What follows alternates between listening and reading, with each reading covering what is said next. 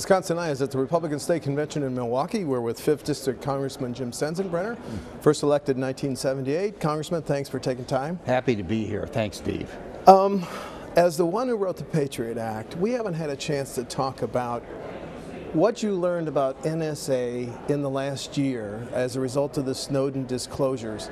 The most surprising thing to you, Congressman? The most surprising thing to me was that the NSA was doing bulk collections, not only of phone records, but also of texts, emails, maybe even Facebook entries.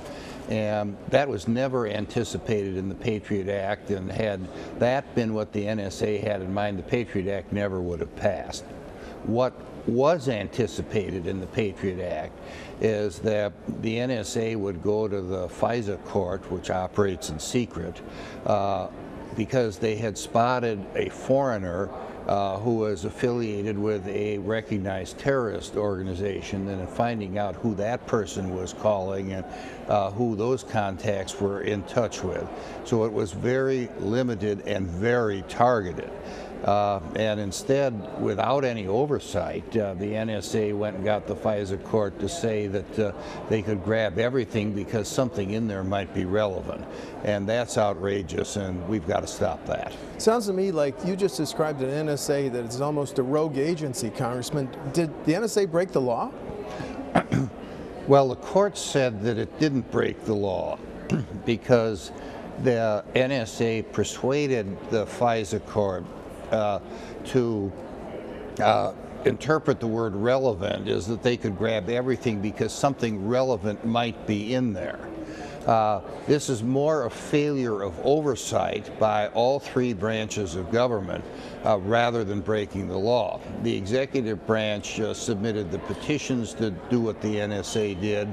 The FISA court ended up approving it, and the intelligence committees that were supposed to put the brakes on the NSA ended up stepping on the gas, and that's where we're at, where we are now. How do you feel about what Snowden leaked? Do you consider him a traitor? But the body of knowledge that you and others in Congress now have about the NSA, what's the balance there, sir? Well, he's neither a traitor nor a hero. I think he's a criminal.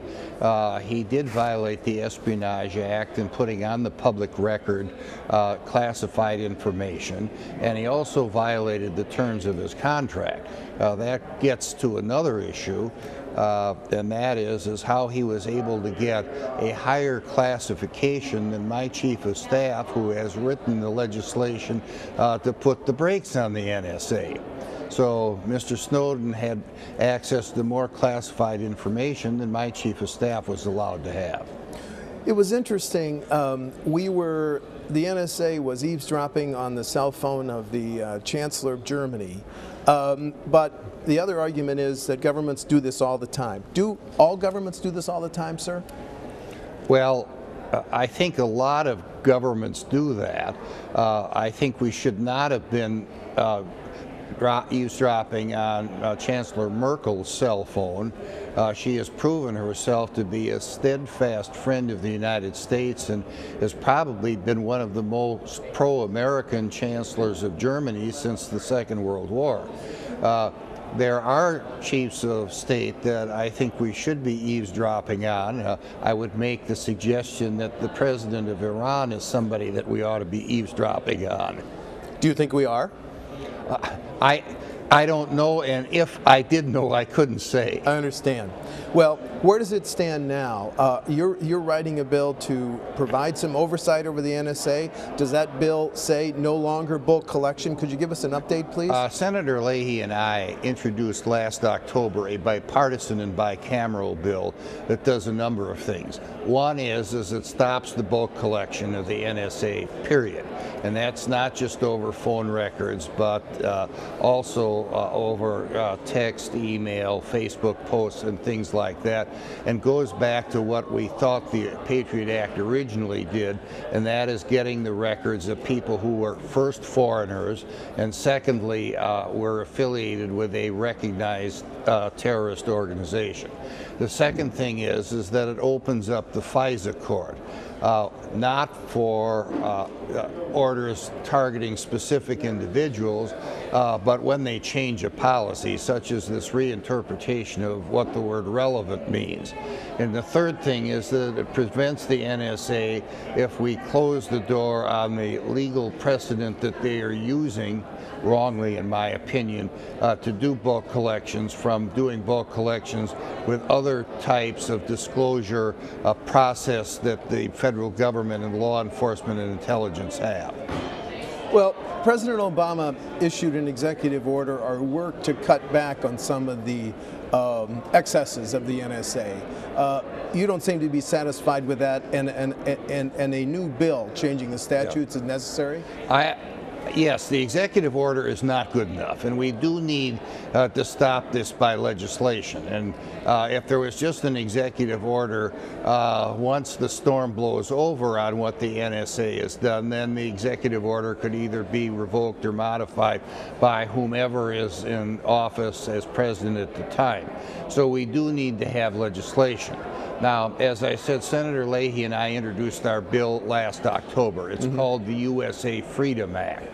And I think that the time is coming soon where the White House and the leadership of both parties in both houses, whom Leahy and I are fighting, are going to have to do something so that there are not amendments that are hung on either a Defense Reauthorization Act or an Intelligence Reauthorization Act. So I think the stars are coming into the proper alignment where people who don't think that curtailing the NSA is really a very good idea are going to have to do something. And I think that when there's a vote in the House and a vote in the Senate, the Leahy-Sensenbrenner plan will prevail. And the people who are against us are, of course, the President of the United States, Speaker Boehner, Majority Leader Cantor, Minority Leader Pelosi, Majority Leader Reid in the Senate, Minority Leader Mitch McConnell in the Senate. So basically, they're all against you? They're all against me, but I think that the rank and file membership of both the House and the Senate realize that something's going to have to be done. And if we end up winning this, and this is going to give me a lot of satisfaction, because it's basically showing that people who are outraged, both in Congress and out, can be able to climb the mountain and win an election. So you feel confident you can get your bill passed this year, sir? I hope so. And the reason there is an urgency is the legal basis for which the bulk collection is sanctioned, which is what we call Section 215 of the Patriot Act. That expires automatically as of June 1st of next year. So the leadership in the White House cannot stall this out because they end up with nothing as of June 1st. Now, I do think that a properly limited and oversight business records collection is essential, basically to find out what people whom we think are plotting to blow us up are doing. And without a revision of Section 215, we wouldn't be able to do that. And this all goes to the bigger issue of balancing national security on one side with respect for privacy and civil rights on the other side. I've always believed that we can do both, and what has happened is the pendulum has swung so far on the national security side that people's privacy and civil rights are being trampled on, and the time has come to put a stop to that. Just one final question on this issue, Congressman. If your bill doesn't pass, should Americans do anything differently in how they email and call and Facebook and all that? If your bill doesn't pass, do we still have a rogue agency out there in the NSA? Well, without the oversight that's necessary by the White House, by the FISA court, and by the intelligence committees of the Congress, we will have a rogue agency. And that's why I've always said that the problem is not the fact that we need access to this type of information targeted at guys we figure are bad guys and gals rather than everybody. And that's what we need to do to secure our national security. So oversight is key, even with the change in the law that Senator Leahy and I have proposed, which I think now has got a better than even chance of passing and landing on the president's desk. New subject. Are you optimistic that your party is going to gain control of the Senate in November, sir? Well, the Obama administration is crashing and burning, and it's not just the public's opposition to seeing that Obamacare means you can't keep your doctor and you can't keep your plan, and it's going to cost more, and the deductibles are huge. But we see failures practically right and left, and more and more people are concerned about the failures in foreign policy. Usually that's off the radar screen, but look, Secretary Kerry's attempt to get peace in the Middle East, that's blowing up. The president had numerous movable red lines in Syria.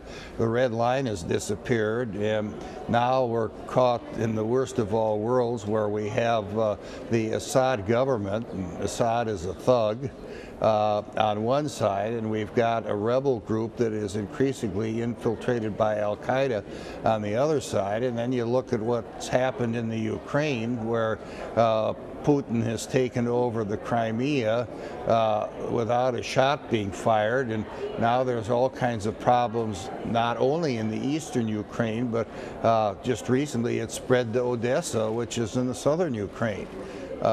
Mr. Putin is without really any effective response by the West, being able to restore the former Soviet Union bit by bit to its former borders. And Putin has been very public in saying that.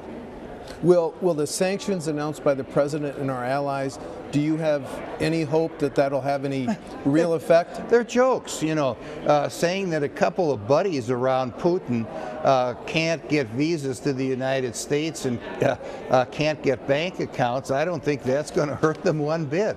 I don't think they want to come here, and I'll bet you they don't have any bank accounts here either.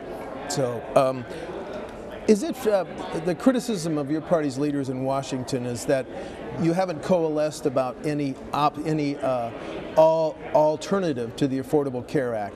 Is that a fair criticism, sir? No, it's not a fair criticism. We had a package of alternatives, the ACA, also known as Obamacare, where Pelosi gave us 30 minutes to debate it in 2009, right before the vote on passage. So what did the news media concentrate on? The House passed Obamacare.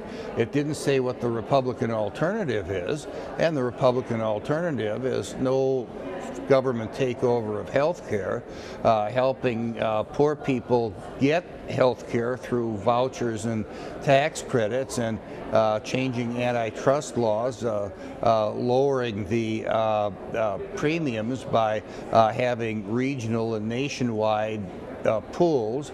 I think all of us are in favor of getting rid of pre-existing condition exclusions. We thought we did that almost 20 years ago in the Kennedy-Kassebaum Act, and never worked out that way.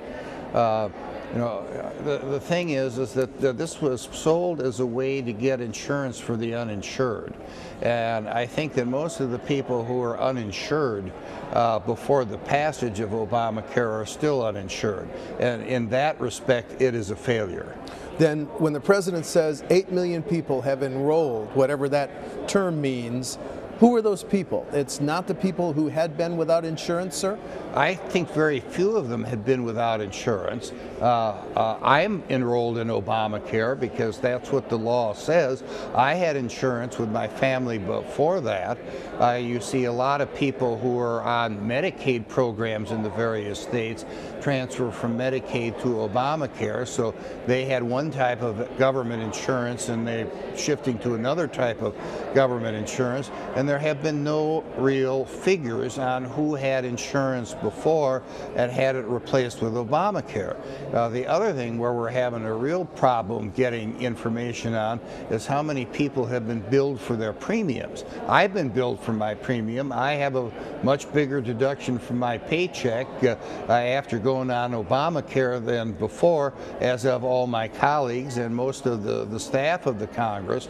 But there's a lot of statistics that have come up that people who have signed up for Obamacare have never been billed for their premium. Well, I do want to respect your time, so just a couple other subjects quickly.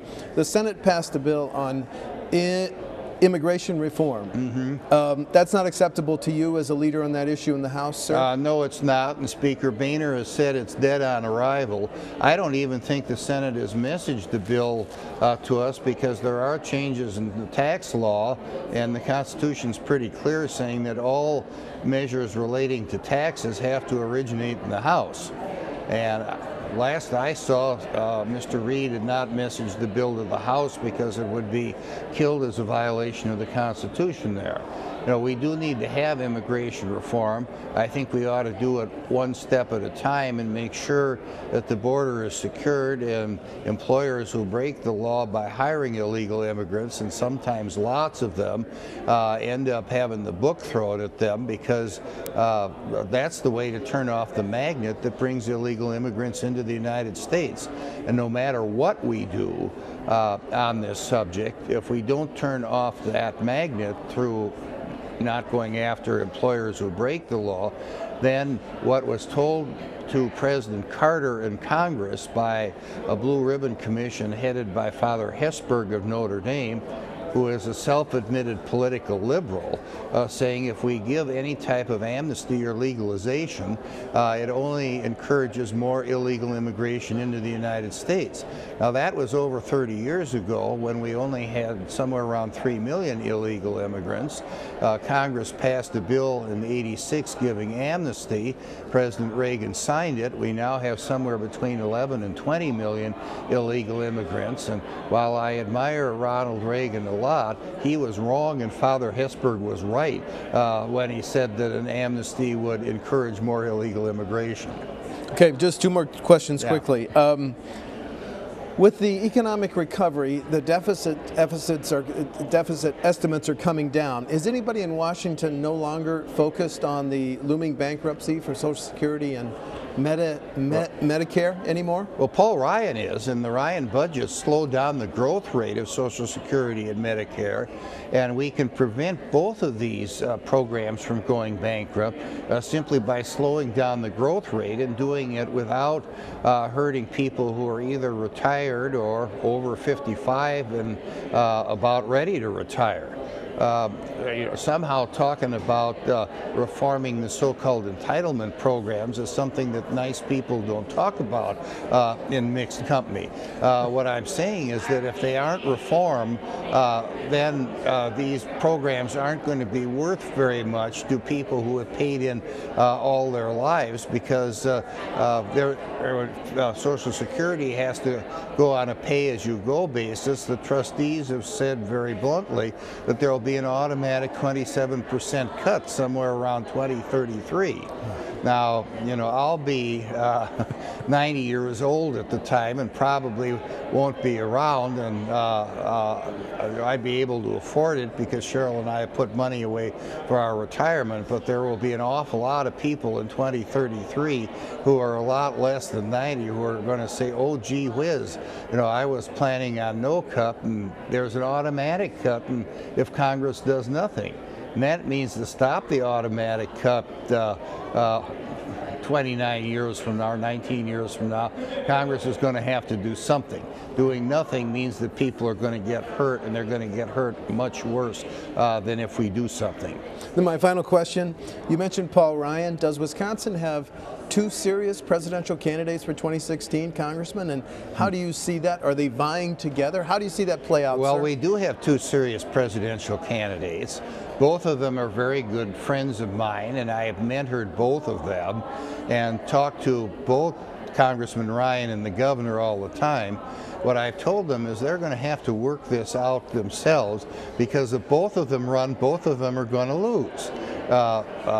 Having somebody from Wisconsin be a candidate for president is going to be very difficult, and we never have had a major party candidate for president, and I discount the La Follett's in 1924, because that was more of a protest than anything else. But that being said, we are really blessed that we not only have two viable candidates for the Republican nomination. We have a very successful Republican National Chairman, Reince Priebus from Kenosha, who has turned the Republican National Committee around. You know, and it shows that little states can develop some pretty good talent. And you know, while we're shining in the sun, we have to order our priorities. Well, since he was the vice presidential nominee, should Paul Ryan be the first one to decide? Again, they're going to have to decide for themselves, and I think the heavy hand of the dean of the Wisconsin Congressional delegation will be counterproductive. Now, you know, I may have to, you know, put them in a room and lock them in there, and then I will keep the key in my pocket. It's kind of like the way the Cardinals elect the Pope, where they, until they reach a decision, they kept on being locked in. It may come to that. I would hope not. Congressman Jim Sensenbrenner, thank you so much for sitting down with WisconsinEye. Have a good convention, sir. Yes, thank you, Steve. Thank you.